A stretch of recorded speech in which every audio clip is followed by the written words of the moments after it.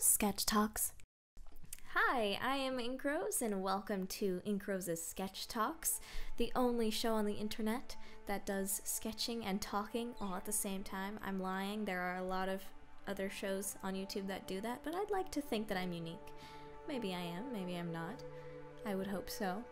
Maybe I inspire some other people to do a similar sort of thing, and it leads to a big YouTube trend that ends up just getting annoying and cliche. But hey, who knows?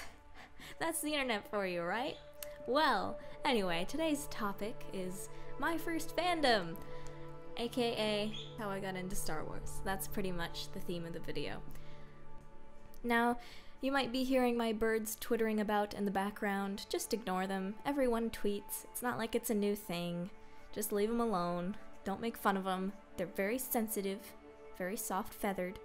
Anyway, here we go into the story of how I got into my first fandom, aka a story of evil and tragedy.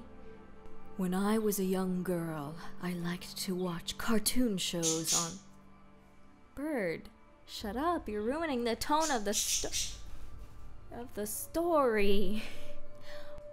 When I was a young girl, I would watch cartoons on the television. No other child ever did this. I was incredibly unusual for my age. Then, one day I went to a video rental store. Do those even exist anymore? I don't know. Netflix is pretty much the new god when it comes to videos.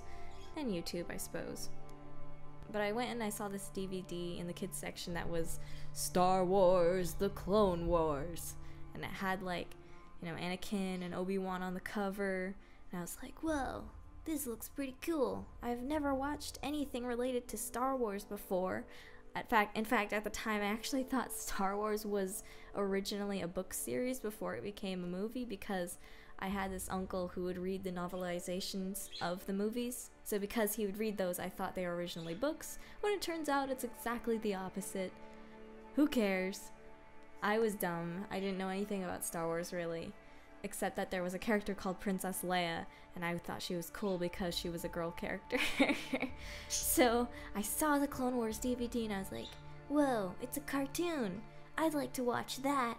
So we rented it and I went home and I watched it, and I was freaking out, man. I was like, I have no idea what's going on. I don't understand the context because I've never seen any of the Star Wars movies, but that's okay. This Clone Wars movie is cool because it's animated, it's a cartoon, and I like that way better than live action stuff. But what really got me interested in it was that there was a female Jedi! Whoa! Princess Leia wasn't a Jedi, at least I didn't think so.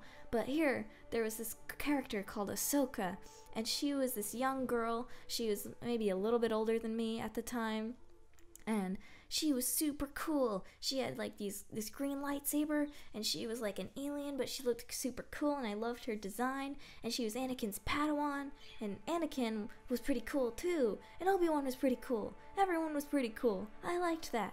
And so that was the start. That was the seed of fandom first birthed into my heart at that very moment when I watched that movie. And after that, I begged my parents. I was like, Mom, Dad, I really want to see the Star Wars movies now. Can we please watch them, please? So we went back to that video rental store and we rented like every single one of the movies. I don't know if we rented them all at the same time, but we rented, I know, like the first three. The first three as in the original trilogy. And I asked, wait, why are we doing these ones? Why aren't we watching the first, second, and third movies first instead of the fourth, fifth, and sixth ones? My parents just looked at me and they were like, no, we're gonna do the fourth, fifth, and sixth ones first. The first, second, and third ones, nah, you can watch them by yourself later. And I'm like, wait, why? They're not good. They're not good. I said, well, okay, I'll probably like them though. So we went home, and as a family, we watched the original Star Wars trilogy, and it was incredible. And from that moment forward, Inkros was a Star Wars fan. Of course, then after that, I went and watched the prequels, and I was young. I actually really enjoyed them, mostly because of the world. I wasn't like super into Anakin or Padme, but I really liked Obi-Wan, and I just really liked the world of Star Wars. I loved the world building. I especially loved the Jedi. I thought they were cool, and I liked actually Attack of the Clones. That was the reason I liked Attack of the Clones the best. Not only because it was the thing that came right before the Clone Wars, but also because the ending of Attack of the Clones was great, because there was a whole battle with the battle droids and the Jedi, and there was all these cool Jedi like Shakti and Luminara. I don't remember if Luminara was there. I think she was. Aayla Secura and Mace Windu, all of them were going and they were fighting all together as a Jedi group. It was awesome. And that's the reason I liked the prequels. Now that I've, gone back and watched them again, I can definitely see the issues, but I still cannot help but love all of the world building in those movies, and I also just love the concept of them. Obviously, there's problems with directing, there's problems with acting, problems with script writing in particular, but I love the concept of them, and again, I love the world building, the art direction, everything. Great stuff. After that, I went and I would watch the Clone Wars series itself, rent DVDs of the episodes, because that's before I would really go online to watch them. Though later on, Star Wars did actually start posting the episodes on their website. I think it was like a week after they aired, maybe? But they would post some of the full episodes, so as they aired, I would watch them on the Star Wars website, because at that point, I didn't have like actual TV anymore. We decided to just cancel subscriptions, whatever, At that point, it was like, okay, well, the internet is now our TV. It was when Netflix was first blossoming into existence and becoming great. So then, my best friend, Catherine, I will actually link you to her DeviantArt page, because she's great. She introduced me to DeviantArt, and that was the real start of fandom as I know it, because I was obviously fans of stuff before Star Wars. I was a fan of Kim Possible, totally. That was one of my biggest childhood loves, but it was definitely Star Wars that was my first online fandom, and that's because she introduced me to DeviantArt.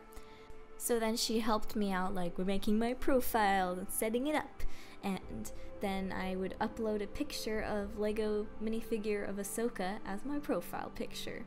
And then that was the start of it. I looked through DeviantArt for Star Wars groups to join.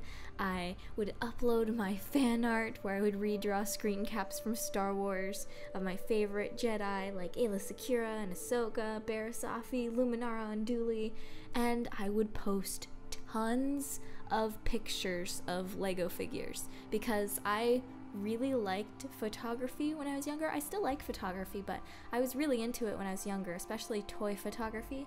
So I would set up my minifigures in different little situations, usually in funny situations, and then I would have in the description like a little story to go along with the little pictures I would take of them. So that's actually a lot of my start on DeviantArt was toy photography and then just sketches of favorite characters that I liked. That was before I got into the pony fandom. The pony fandom changed everything for me in terms of how I did my artwork, but this is talking about the Star Wars fandom, so I'm going to continue with that a little bit. I was super into it. I really enjoyed the fact that on DeviantArt I could meet people who were also into what I liked, and I'm sure a lot of kids who are just getting into DeviantArt also relate.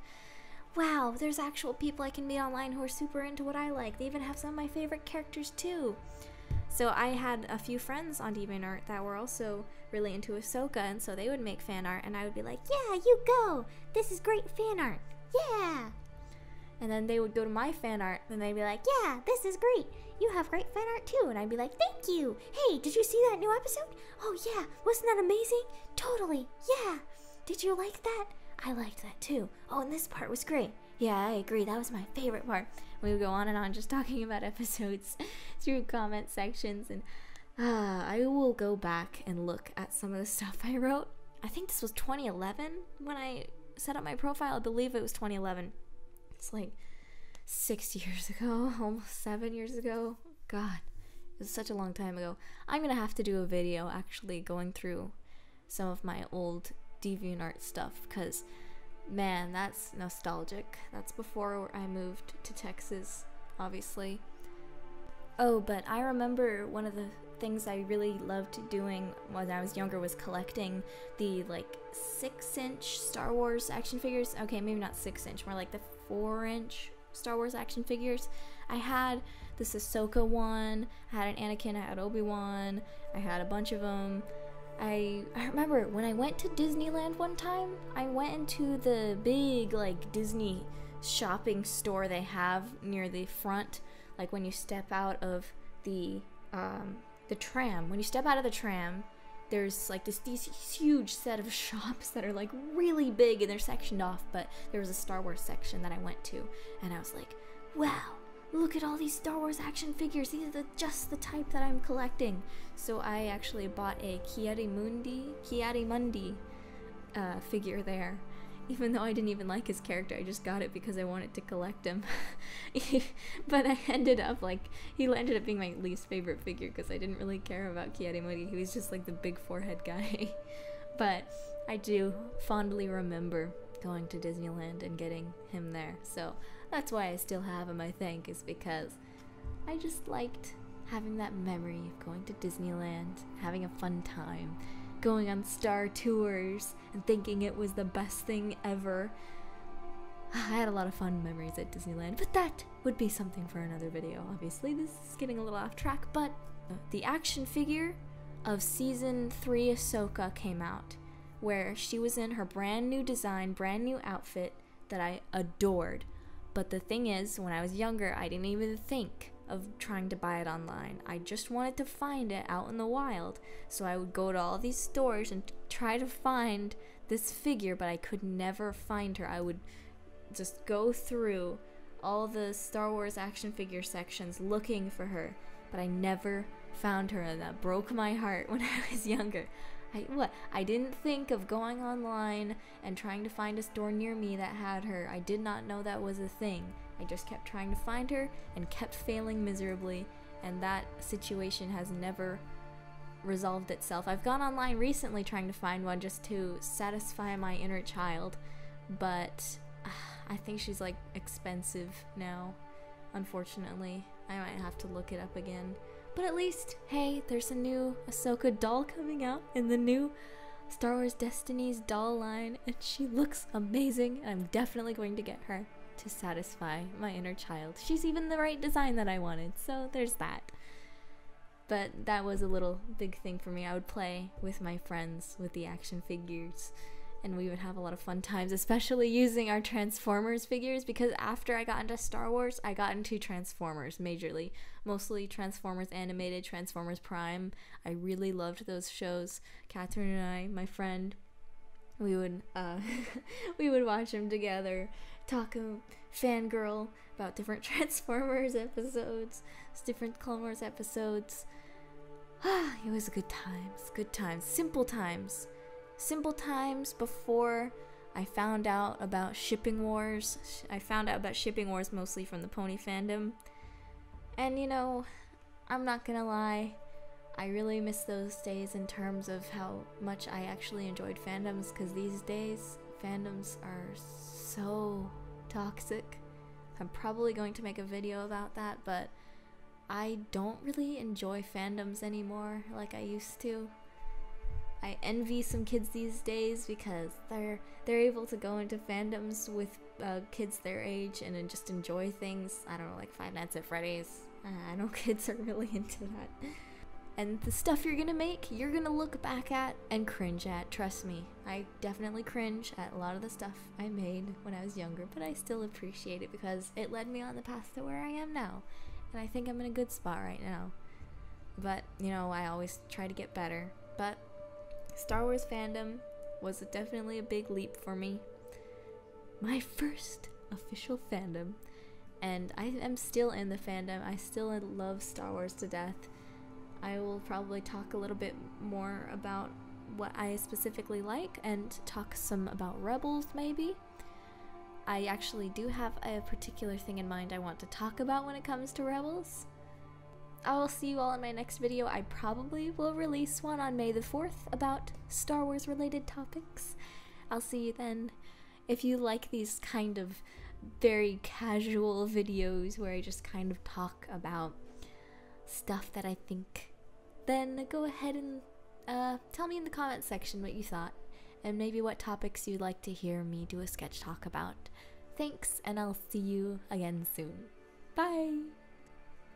Well, big news, I now have a P.O. box sort of thing. It's not exactly a P.O. box, but it works functionally the same in this case. It is the address listed on the screen right now. If you're interested in sending me some random stuff I can do in an unboxing video or whatever, feel free to send it here. I don't mind.